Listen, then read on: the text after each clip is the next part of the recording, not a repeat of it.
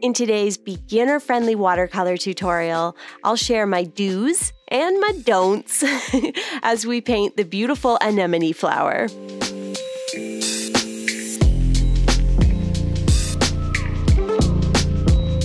Hey friends, welcome back. My name is Shayda Campbell, and on this channel we make art together, and it's fun, not scary. I have another sort of do's and don'ts watercolor tutorial for you today. I think it's a good way to teach. It's not about that the first example is so bad. It's just that I make some common mistakes, and understanding those mistakes can help you to avoid them and be a better painter, a more confident painter, most importantly. So my supplies, I am using the Canson XL watercolor sketch pad. It's really inexpensive. You can get these at Walmart or on Amazon. Good for practicing. I have my Munoz set of 48 pan paints, 2 glasses of clean water, some paper towel for blotting my brush, and then I'll probably do the whole painting with a smaller round paintbrush, something like a number 6. And I have a reference material here in the form of the Flower Color Guide. This is such a great book, and I've also linked this in my Amazon shop, so go check it out. You can shop all my favorite supplies if you happen to follow me on Instagram. Use the link in my bio, or just check the video description under this video. Okay, let's get started. So I'm going to take my number 6 round brush and pick up some of the purple, and we'll start with what not to do painting the beautiful anemone flower.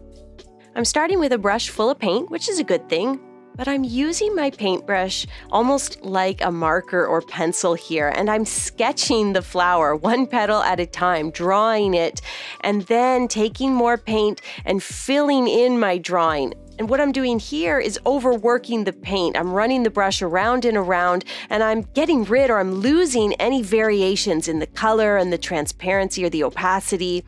I'll do the same thing again. I'm using the brush kind of like a pencil, drawing the flower, and then filling in, overworking my paints, and I'm losing all those little variations and happy accidents. In addition to that, another mistake I've made here is I've started way too dark. I started with the dark purple, and then when it becomes time to work a little wet into wet, you can see me releasing pigment here. The purple's so dark that releasing even a darker purple, it just doesn't add anything. Also, I haven't given it enough time, so that dark purple just bleeds out and completely disappears. We'll talk more about timing in a second. For now, let's pick up some green, and we're going to add our stems. Nothing really wrong there. I wiggled the brush a little to give an organic shape. I'm adding the green while the purple is still very wet, so I'm getting like a very large blend of purple and green there. A little bit of a blend of color is nice, but I might have waited a bit longer, and I sort of just drew the leaf in, colored it in, overworked the paint, so same common mistake as I did with the petals. Now I'm doing my wet on dry, so I have waited for this to dry, which is a good thing, and I'm going to build up some detail. You can be much more precise working a wet on dry technique. But I haven't blotted my brush, so I have too much paint on the brush, and that means I'm not fully in control of it, and I'm getting these really wide lines. They could be so much finer and more delicate, but instead they're a bit clumsy and thick. As for the stamen at the center of the flower, I'm taking this black-brown on the tip of my brush. I haven't blotted, I'm not being that precise, I have too much paint and I'm not in control of it, and those dark purple petals are so dark that there's not enough contrast between the petals and the center of the flower. Okay, that's my first anemone painting done. I have definitely succumbed to some common mistakes. It's not the worst painting, it just could be so much better. So let's talk about how we do that. First thing that I really want to advise you, start light. Take that purple, mix in a little white, mix in more water. Both are great ways to lighten your color. Then we're taking lots of paint in our brush, and we are going to paint this anemone flower one petal at a time. We're not sketching it, we're not drawing it. We're taking the brush and we're running the belly of the brush, that large area that holds lots of paint. We're going to pull it across the page in an organic, fluid motion, and then we just use the tip of the brush to kind of refine the shape that we laid down.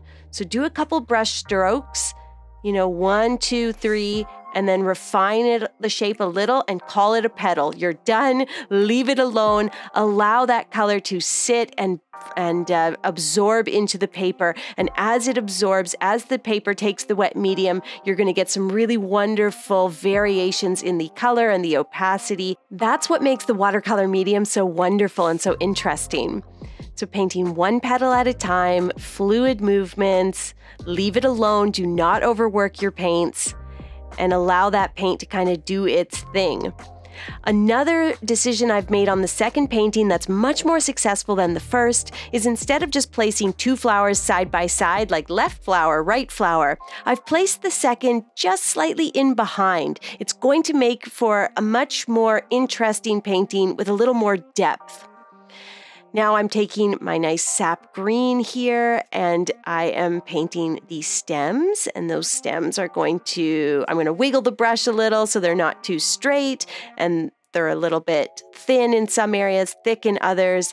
I've also waited for the petals to dry a little, but not too much, so I get a bit of a blend of purple and green.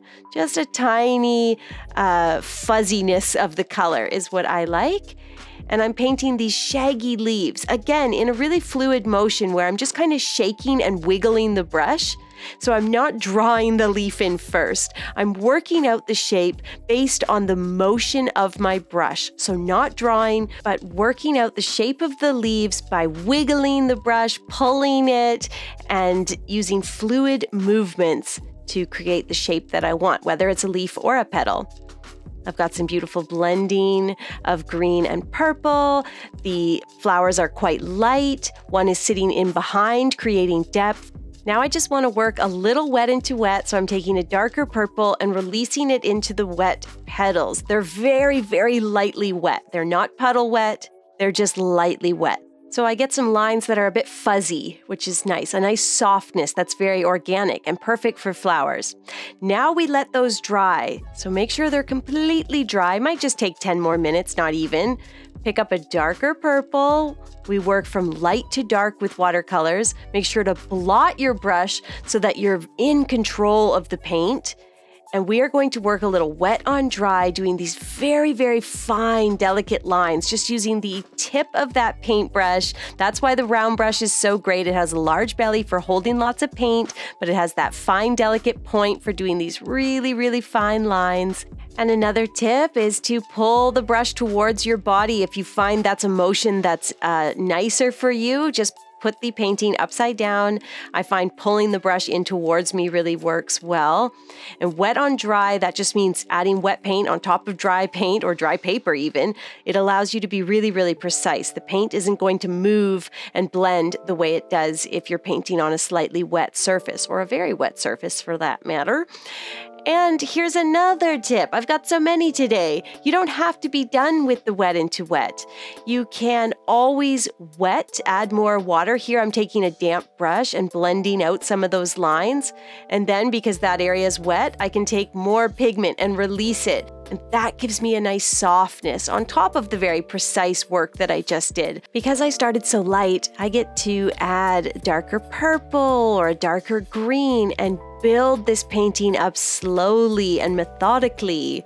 What I want these tips to do for you is to make you a more confident painter and more proficient so that you can enjoy the process, because that's what this is all about, the mindful process of painting these flowers and having a bit of fun, a little bit of artistic me time. Okay, we're going to add the stamen to our anemones. So I'm taking a bit of Van Dyke brown mixed with a little bit of violet, nice dark rich purple. And I'm going to try to capture the look of the stamen by simply doing a bit of dotting right at the center of the flower, a little cluster of dots. And then I go around and I do a big wheel or big circle of little dots and lines. So another thing you'll notice about my painting, and that's with both examples actually, is that I really don't try to capture the flower in its reality. I try to capture some of the main features. So big floppy petals, a very detailed, sort of funny, unique stamen. I'm not getting super realistic, and that's a choice that I make as an artist. Now, the last thing I'm going to do here on the second example is finish up the painting by giving it even more freedom, an even more interpretive approach. I'm just putting some splashy green down and kind of calling it a leaf. I'm doing some splotches and dots of color. That's going to give this whole thing a little more life and liveliness, and it's just fun to do. You can skip that part if that's not your thing, but I like adding a little bit of a blurry effect. It's very messy and very, very loose. That is my anemone painting done. We did what not to do. It's still a cute painting, would look great on a little greeting card. And I showed you what I like to do when I approach watercolor floral. So let's talk about this one. What did we do wrong? We started too dark. We overworked our paints. We drew the flowers. We didn't allow the brush motions, the brushwork to create the forms of the flowers and the petals. We had a little bit of heavy blending on the green and the purple, maybe more so than I would have liked. We placed them side by side, so they just kind of look stiff and not that interesting. And and we didn't blot our brush. We didn't have nice, precise lines like we did on the second example. So it's a little bit juvenile. I don't think it's the worst painting ever. There's just so many opportunities for growth here, and a lot of it is simple things, like starting with a really light color. Nice, light, watery purple allows us to build this up slowly and thoughtfully so you don't feel like the painting is rushing away from you. You can really take your time with it. We also blotted our brush. We worked wet on dry, giving us lots of precision, and we took our time, and we allowed the motions of our brush to create the forms on the page, giving us these organic, natural-looking flowers. And then we got fun and loose at the end, really doing these watery, splotchy, messy leaves. We also placed the second flower in behind, and the whole thing comes together to create a holistic painting that is natural and organic, just like the anemone flower itself. Thank you guys so much for watching today. I had a lot of fun with this one, and I really hope that you found it helpful. If you did, go ahead and hit that subscribe button. Come on, just do it. And I'll see you soon with a new tutorial.